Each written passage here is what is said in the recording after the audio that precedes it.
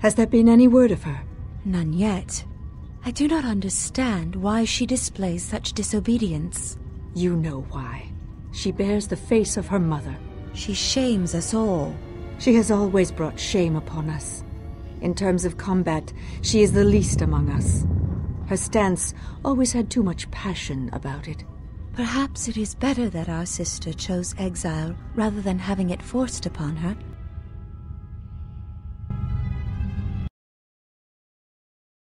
The wound on this world, it is centered here. If we succeed in gathering the Jedi, they will come to this place. And if those Jedi are slain, then all that remains of the Order shall be drawn here as well.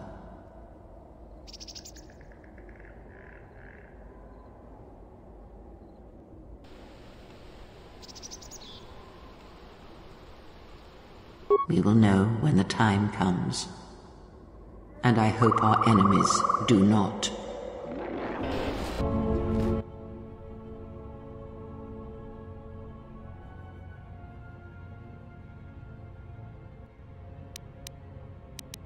I am an historian and scientist working for the Republic, although I'm certain my contemporaries would judge me more a historian than scientist. Like you, I was looking for some trace of the Jedi.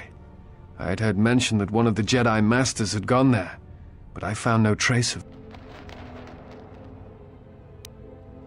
No. It is something of a mystery why they would exile themselves as they have. It is not the way of the Jedi to vanish in such a way, especially when the Republic is in need of them. I fear that there is something else at work, something that we cannot see. Then again, perhaps the Jedi are hiding simply because so many people hate them these days. What else would you like to know? Before you go, I had a question for you.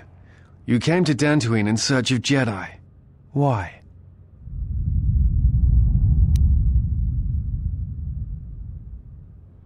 What answers do you seek? It has been my experience that Jedi rarely answer such questions, or instead indulge in half-truths.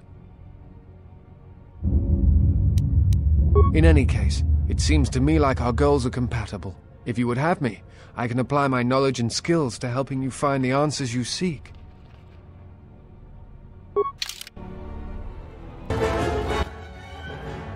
Halt, settler. This is a restricted area.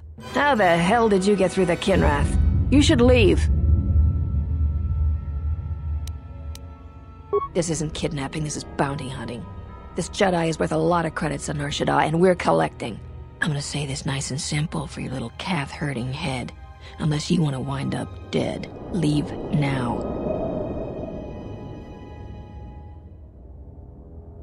I warned you, but I'm glad you didn't listen. Attack, men!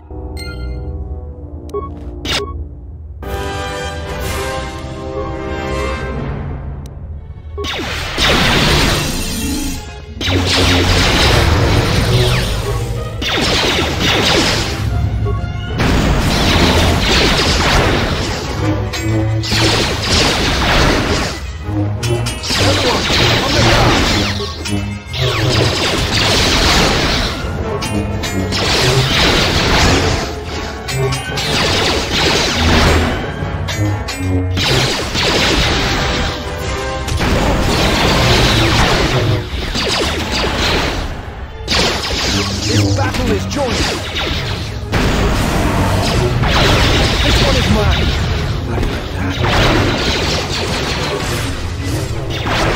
This one is mine.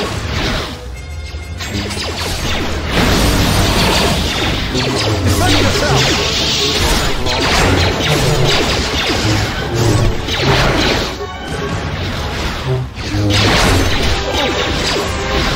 Defend yourself!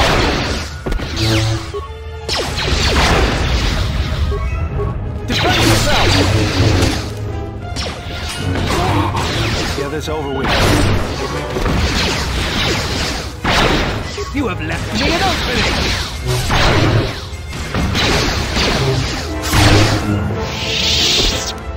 Always rushing into action without thinking of the consequences. What? You're expecting thanks? Kunda is in danger, and you've ruined the best chance of averting a full-scale conflict.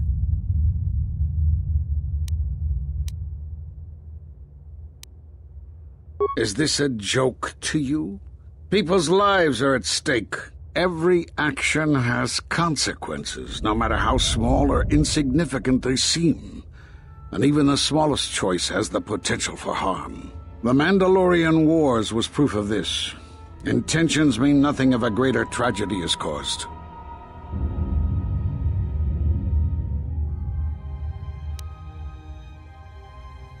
Did you think rushing into battle against the Mandalorians did anything but bring more harm to the galaxy?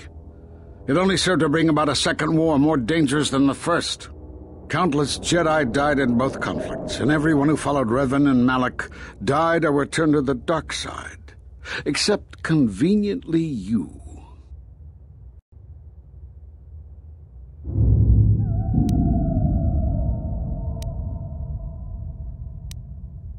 Revan acted.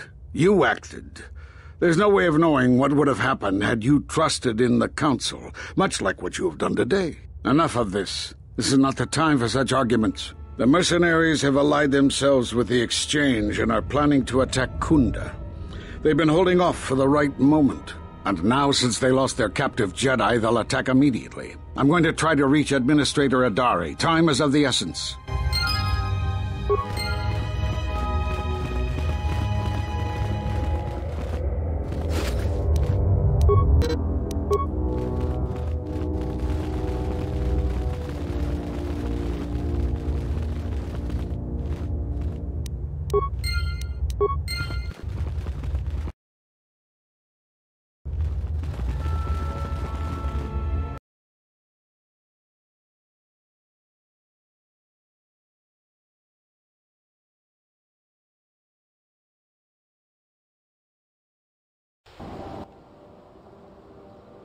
You are the Jedi I've heard reports of, and I am Azkul, leader of the mercenaries on Dantooine.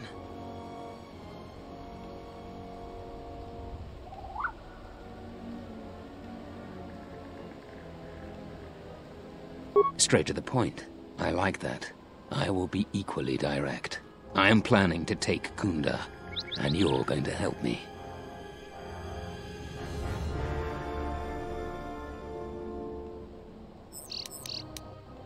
You don't need to know the details, but I can tell you there are a lot of credits involved. According to my reports, I have 4 times as many soldiers as the militia, and I'm committed to taking Kunda. It is inevitable that I will succeed. If you wish to avoid my men eradicating the people of Dantooine, you will make it easier for me to take Kunda. Of course, I will pay well for your services. There are many ways someone with your abilities can aid us. Before the action begins, I have 2 main tasks in mind for you.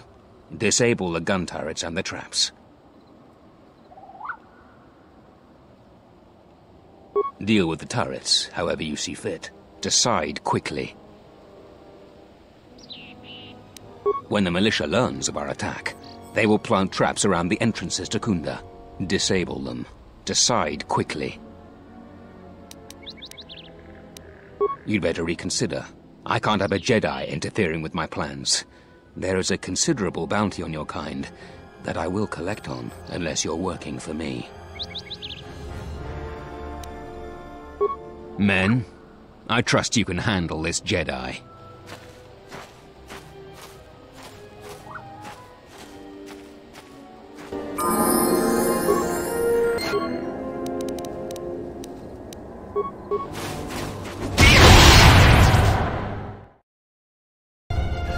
Thoughts are disturbed.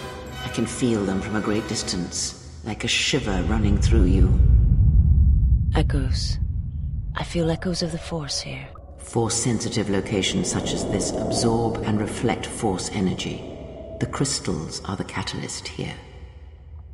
I sense that Revan once passed through here, leaving a strong impression behind in the crystals. Perhaps future Jedi who visit this cave will feel our presence, as if seeing our footprints preserved in the soil.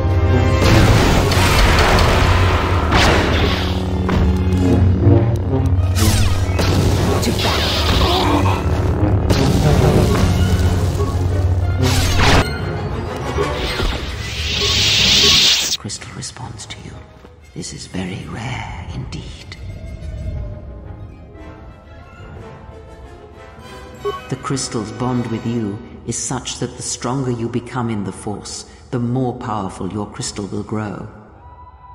This crystal will make an excellent focus for a lightsaber.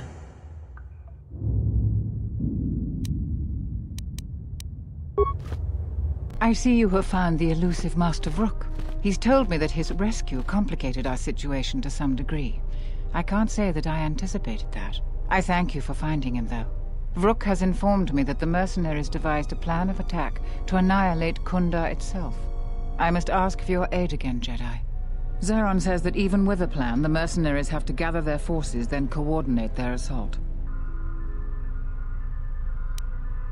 Our militia is effective at peacekeeping, but isn't prepared for a full-scale battle. If you can do anything to ready them for the reality of it, that would be helpful. Besides that, look around Kunda and see what you can do to strengthen our defenses. I know that we don't have the perimeter turrets online, and that alone could make a significant difference.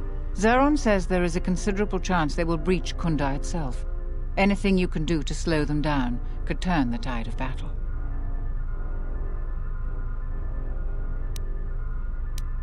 Here is a MasterCard key that will open all of the security doors inside Kunda. Anything that might aid you in your task, please use. Soon, all the civilians will be evacuated. So if you have any business with them, I suggest you take care of it. Whenever you are ready to finalize the defenses, talk with Zeron. I was right about you. You are trouble, but you might just be the right sort of trouble we need. The mercenaries aren't quick to mobilize, so you have time to do what you need. Or are you ready to finalize the defense plans?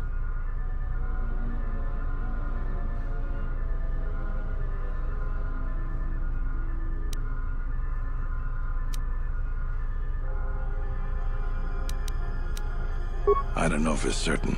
It could be a day or even a week. We could use people handy with a blaster. We also got a lot of things that could use fixing. Off the top of my head, the 3 turrets outside Kunda are on the blink. The men who were wounded by the turrets are holed up in the med lab. I've had some men lay traps around Kunda, but nobody here really specializes in demolitions. The side security door to Kunda has been malfunctioning as long as I've been here. We got some broken assault droids that have been collecting dust for the last 5 years. If I had it my way, I'd recruit any citizen of Kunda that can hold a blaster. Inspecting the perimeter, talking to the troops and coming up with a battle plan. I've fought in a war or two, but I'm no general. In my experience, people like you are better at strategy. You want a hand in making the plan, you got it. When you're ready, come back and we can talk about the final plans to defend Kunda. Bolster Kunda's defense. I will hurry to the mercenary camp and delay their assault however I can. I imagine that the mercenaries have got 2 goals in this whole thing. Kill me and kill the administrator. The rest of the settlers won't have courage to resist if they succeed.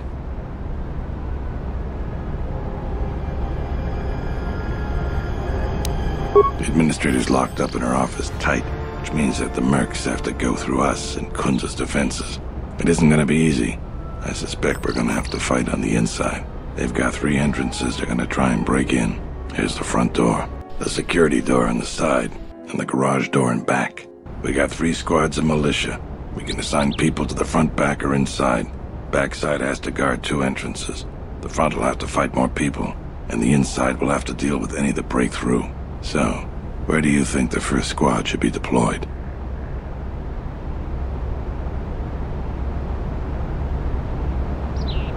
First squad is most experienced. The only squad that could go blaster to blaster against the mercs. Second squad has a lot of passion, but no experience. Third squad is new and not trained too well, and they may break in combat. They need a good leader to make them effective. So, where do you think the first squad should be deployed? The battles that had the least dying were always led by Jedi. I'm gonna go with what you think. Where do you want the second squad?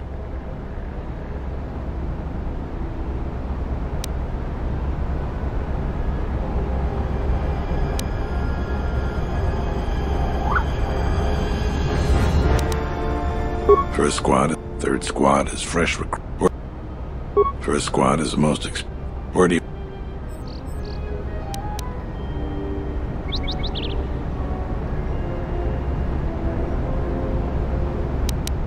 First squad is the most... Where do you want the... Alright, where do you want the... Fine by me. The last question is, where do you want to go? Either the front or the back. I'll take whichever one you don't. That way both sides have leadership. The back? I suppose that there is more ground to cover with the two entrances. Alright, I'll take the front. Once the fighting starts, you gotta stay in your area. We both have to guard our half of the battlefield. Come over to me and the mercs will just charge straight into Kunda. Thanks to you, they're gonna have a tougher job. That's about it. Now we just need to dig in and wait for the mercs to come. Afraid not, we don't have much time. We got reports that Ascole's almost ready. Let's get ready for the mercenaries. If we fall here, all of Dantooine falls with us. Tell me what you see, soldier. They're mobilizing the militia. Looks like a lot of activity down there. They've been warned. It won't be of any use. The plan doesn't change.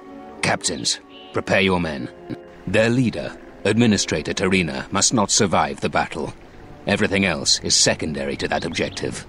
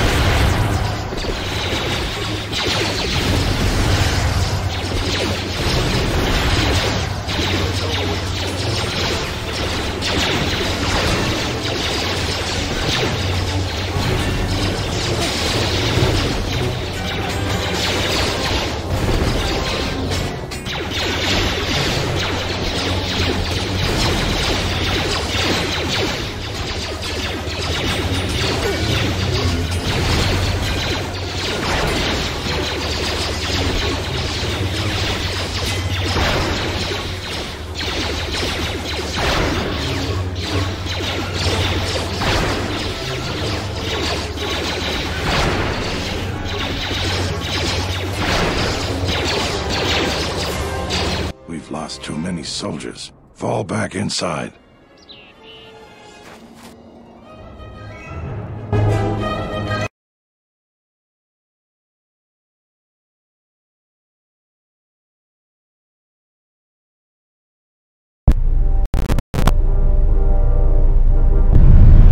So you're the Jedi. I take it you are responsible for the surprises we've had during this battle.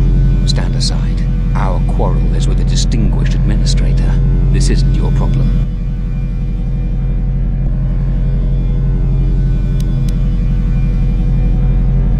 She's inconvenient and doesn't know the chain of command. She will pay for that. You have no idea who you're talking to. I was going to spare your worthless life. I see I was in error. I was trained at Malak's academy. Your tricks won't work on me. You're just another dead Jedi to me. I didn't sign on for this cold-blooded slaughter, Azkul. I was wondering when you would betray me, Dopak. I'll send your final wages to your children, along with a detonator. Sorry I was held up, but it looks like I've arrived in time to pull you out of your predicament. Kill them all.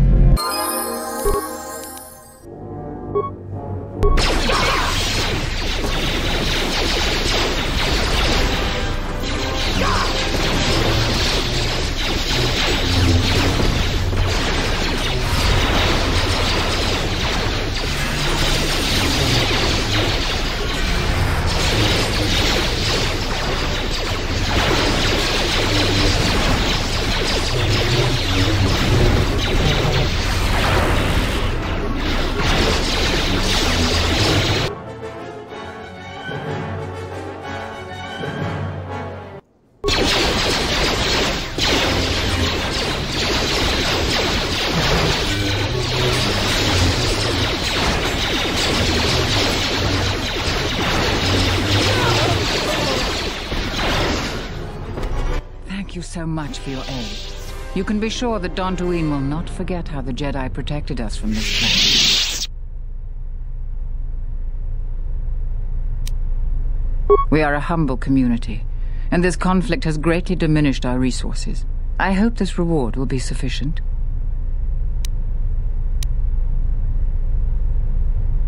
I am humbled by your generosity. I will put this to good use. Now, if you'll excuse me, I have much work to do. Dantooine will be slow to rebuild, but I am confident now that we will one day achieve prosperity. Kunda is safe in no small part due to you.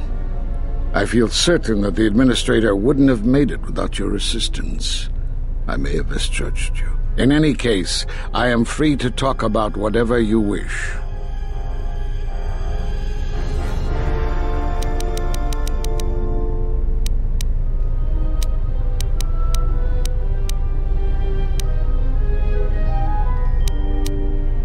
You have seen the end of your trial? That was intended only for the Jedi Council.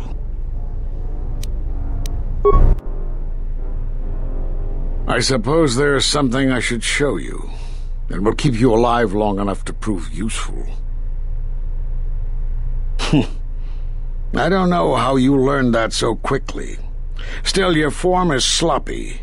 Keep practicing to tighten it up and you'll be fine.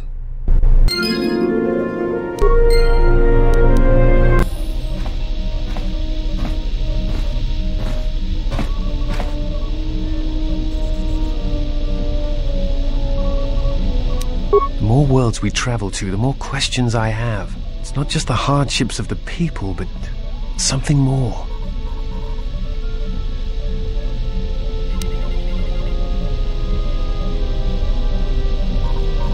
You are right, but there is something more at work here. Yes, these dead worlds, they have a pattern to them. They were all touched by the Mandalorian Wars and the Jedi Civil War. But sometimes, well, I feel as if they are all connected in some other way. The attacks on Qatar, Telos itself, the decay on Dantooine. Something is wrong with life. The connections have been damaged, sickened. Sometimes I feel like I almost understand and then it just slips away. So close.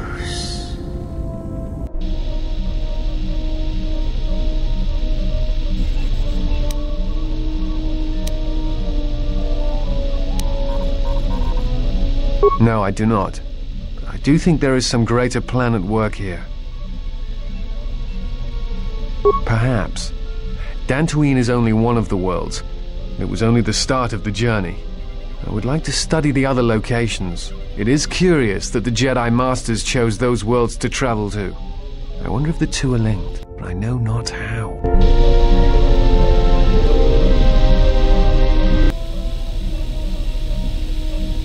There was a pattern to Revan's attacks during the Jedi Civil War. He sought to convert Jedi, not kill them. But that is not all. In fact, he fought to keep the infrastructure intact, killed certain political leaders that would lead to destabilization. First Patriarch Lelin Dur of Sirocco, the Corellian diplomat Mimis Yoon, and Yusunas of Achani.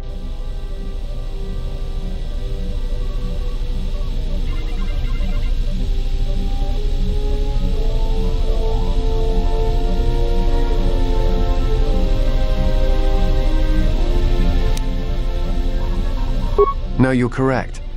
The pattern ends with Malak. At that point, worlds die indiscriminately. Or seem to. Taris, Dantooine, all become targets during this time.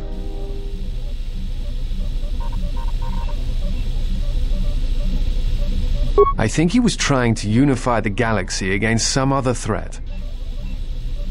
I do not know, and that concerns me.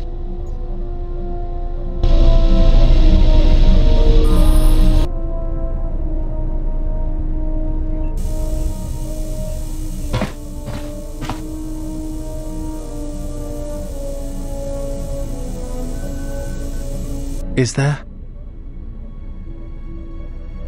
Must be hearing things. But for a moment,